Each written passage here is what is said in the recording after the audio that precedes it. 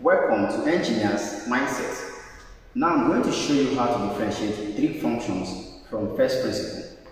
So let's say we have find dy dx from first principle given y equals cos x. Okay, so we have that y equals cos x. Okay, so I said that if I increase y by change in y, okay, so y plus change in y, I will also increase what? X by change in x. So this will simply give me cos x plus change in x. Now at this point, of course, recall from trigonometry that three identity you have that if you have cos A plus B, okay, from three identity, cos A plus B, this actually gives us cos A cos B minus sine A sine B. Okay, from three identity, cos A plus B actually gives us this. So this actually looks like what? Cos x plus change in x. So which means I can also call this value cos x plus change in x can be called to be what? Cos x cos change in x minus sine x sine change in x. Okay, so if that is the case, then in place of cos x plus change in x, I will simply what? Replace it with this value.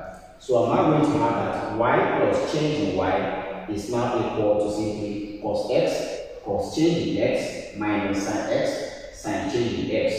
So I will have y plus change in y is now equal to cos x cos change in x minus sine x sine change in x. So I have this. Okay, so I said when you get to this point, all you need to do is simply what? Send y over to this side of the equation. Since y here is positive, if you cross sign equal to sign, it becomes negative. So on this side of the equation now, I'm left with simply what? Change in y. Okay, so change in y is now equal to, I have cos x cos change in x minus sine x sine change in x. Now bring y over here, it becomes minus y. So I have this. Okay, now but remember that from the question, y was given as what? Simply cos s.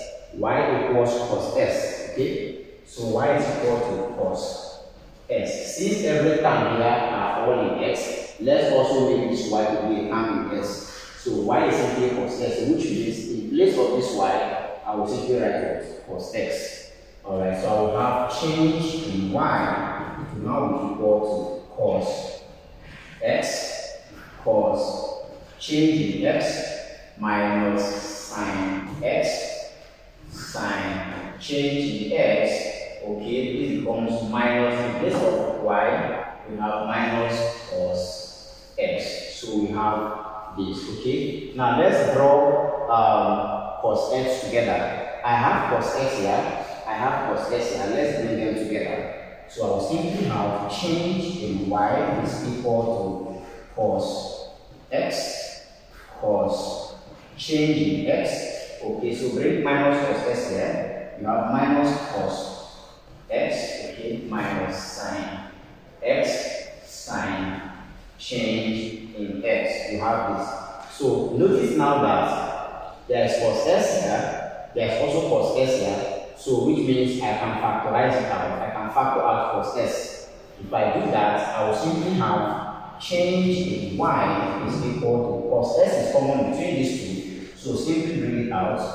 Cos x, open the bracket. Now here you're left with cos change in x minus here you're left with simply what? 1. So if you expand this bracket now, cos s times cos change in s simply gives you cos s cos change in s, and then cos s times minus 1 simply gives you minus cos s. So it's still the same thing.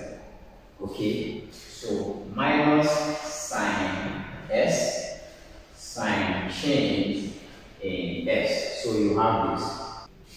So at this point, what you do is simply what? Divide both sides by change in s, because we are looking for the y, the s. So if this is change in y, that means you have to divide both sides by what? Change in s. So we have something like change in y over change in s. So divide both sides by change in s. You're simply going to have change in y all over change in s is now equal to this is cos s into cos change in s minus 1, okay, minus sine s, sine change in s, okay, all over change in s. So you have this. Now you can as well break this equation to be simply change in y over change in s is simply equal to. So breaking down this equation now, I will have cos x into cos change in s minus 1 all over change in s minus sine s, sine change in s all over change in s. So you can as well break that equation to be that, okay? Alright, so at this point now, you have change in y all over change in s to now be equal to. Okay, so let's now rewrite.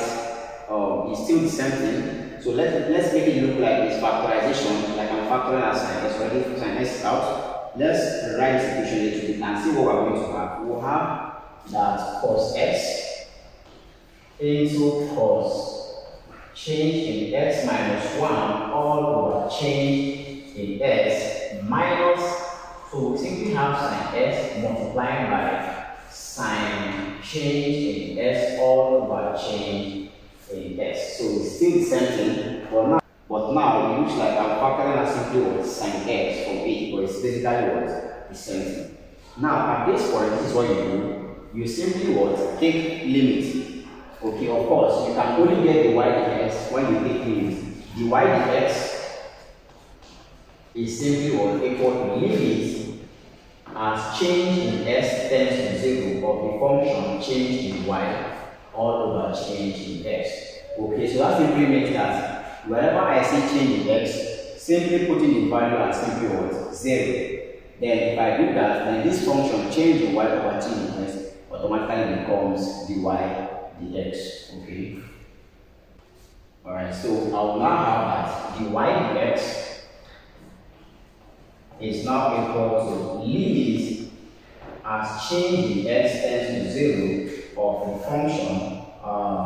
Okay, the function change in y over change in x simply equal to this whole value. So I will simply have cos x into cos change in s minus 1 all over change in s, okay, minus sine s into sine change in s all over change in s. So I have this. Okay. Now I want you to do something. Please take note. Pause. Limit as change in s tends to 0 of the function sine change in x all over change in x. This is actually what 1 from L'Hopital's rule. Okay, so from L'Hopital's rule, this limit as change in x tends to 0, sine change in x all over change in x is actually what 1. Okay, so therefore we have dy ds is now equal. So we put in the value of the limits now. Change in x is equal to 0. So wherever I see change in x, simply put the value as 0. But also have in mind that sine change in x all over change in x is actually equal to 1. Okay, therefore I'm going to have here I have cos x, okay, into I have here cos change in x. So in place of change in x, simply put in the limit as 0. So change in x becomes 0. So I have simply cos 0 minus 1, okay, all over, in place of changing that, also put what? 0, okay, minus, I have here sine s multiplied by the whole of this thing I've changed the derivative of the function. Sine changing x by changing x is actually what? 1. So that means the whole of this value is simply 1. So I have this. Alright, so the y dx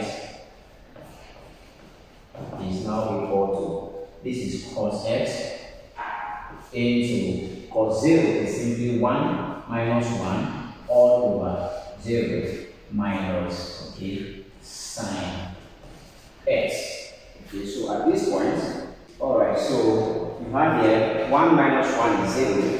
So the y dx becomes, this is the y dx equal to cos x into 0 divided by 0 minus simply sine x. Okay, so of course sine x multiplied 1 is simply sine x. So you have this. Okay. Alright, so from here cos x multiplied 0, any value multiplied by 0 simply gives us what? 0. So it means that y dx is simply equal to 0. Alright, so this is cos x multiplied 0 gives you 0. So you have 0 divided by 0 minus sine s. So the y dx is simply 0 over 0 simply remains 0 minus sine s. And that simply implies that the y dx is simply equal to minus sine s. Alright guys, so that is how you differentiate cos x from first principle. In the next video, I'm going to show you how to differentiate sine x from first principle. Meanwhile, if you're new to the channel, please don't forget to hit the subscribe button, like the video, share your thoughts in the comment section. I will see you in the next video. Thanks.